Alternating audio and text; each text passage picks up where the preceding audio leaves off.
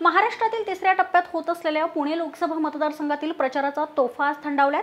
शेवटच्या दिवशी जास्तीत जास्त मतदारांपर्यंत पोहोचण्याचा प्रयत्न भाजप पक्षाकडून करण्यात आला आहे। जिल्ह्यातील 4 लोकसभा मतदारसंघापैकी पुणे लोकसभा मतदारसंघात येत्या 23 एप्रिलला मतदान होणार आहे।